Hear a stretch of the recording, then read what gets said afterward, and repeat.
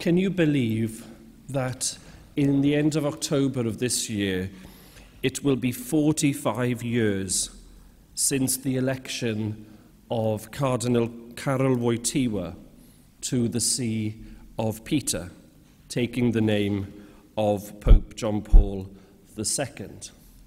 And you'll be pleased to know that not only was I not born then, I wasn't even a twinkle in my parents' eye then. So you're welcome for that. Many of you may remember that time, the year of 3 popes well, with the passing of Pope Paul VI, and then the election of the smiling Pope, if you remember, Pope John Paul I, followed by his untimely death only a matter of weeks later, and then the election of Pope John Paul II at the end of October 1978. During Pope John Paul II's very long pontificate, he was one of the youngest popes, wasn't he? There was a repeated motif that he used. And this motif repeated from the very first Mass of his inauguration. Something continues to be repeated and continue to be shared with the world throughout the course of that long pontificate. Here is the repeated motif, and he uses, and this is the first homily, his inaugural Mass of his pontificate back in 1978. And he uses the motif not once or twice, but 3 times in a short space of time. Here it is. Brothers and sisters, do not be afraid to welcome Christ and accept his power. Do not be afraid. Open wide the doors for Christ. Do not be afraid. Christ knows what is in man. He alone knows it. Did you notice that repeated motif? 3 times he uses that phrase, do not be afraid.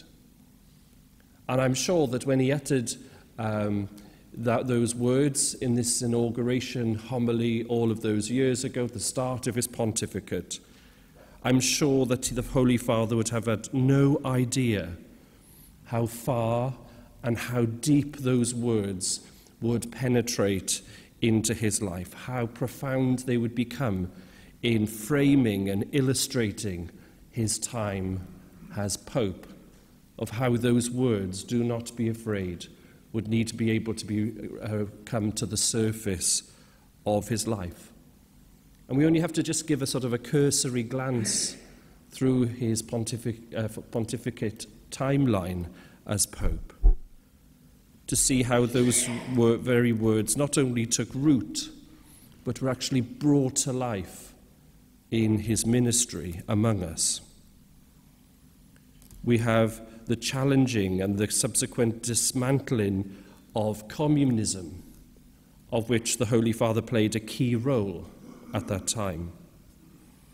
There was, of course, his attempted assassination at one of the general audiences in May of 1981, and then his forgiveness of his attempted assassinator in prison. If you remember those famous pictures at the time of him going into the cell of the person who tried to assassinate him and having that long conversation between the two of them. The Holy Father walked by our side, didn't he, and led us over the threshold of a new millennium. He was a witness of strength, of courage, of dignity even in the face of illness which he faced, particularly in that latter part of his life. And I'm sure that we all remember well, don't we, the very last sighting of the Holy Father just before he passed away, when he was unable to speak and he appeared on the balcony and waved and let off a dove. Do not be afraid, then, was no sequence of empty words. Wasn't just a sort of a great slogan to sort of kick off the pontificate.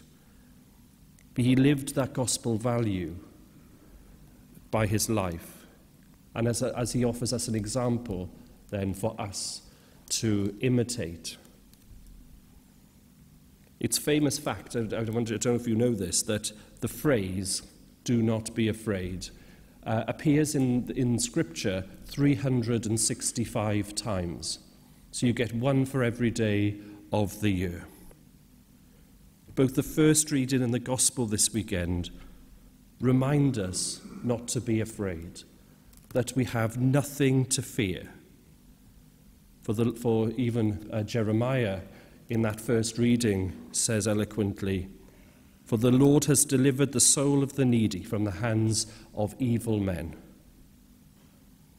We speak a lot, don't we, about living out our baptismal calling. We speak a lot about discipleship, a lot about our apostolic vocation and what all of this stuff means, not only theoretically, but practically. And of course, the reality is that we don't live in a utopia, do we? We don't live in that perfect world unhindered from challenges. Our expression of faith to the public sphere isn't an easy ride. It's not like skipping through long grass with a sort of wearing flares. We only have to open our eyes to see the challenges that the world presents around us.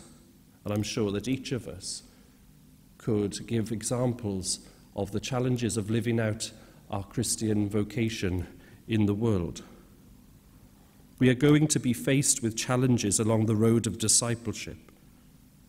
We are going to be faced with those disparaging people and their hurtful and offensive words, not only to the faith that we possess, something so personal and so deep to us, but also in making the challenge to us as a person, personally, as in our character. Such persecution still continues.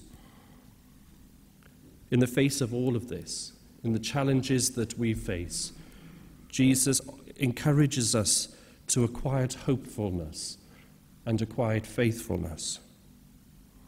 "If anyone declares himself for me in the presence of men, I will declare myself for him in the presence of my Father in heaven."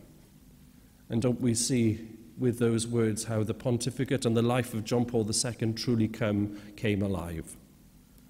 Jesus walks with us. He comforts us and consoles us. Do not be afraid.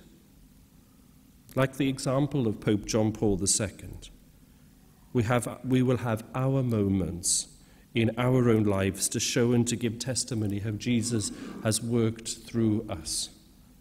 We need not be afraid. Amen.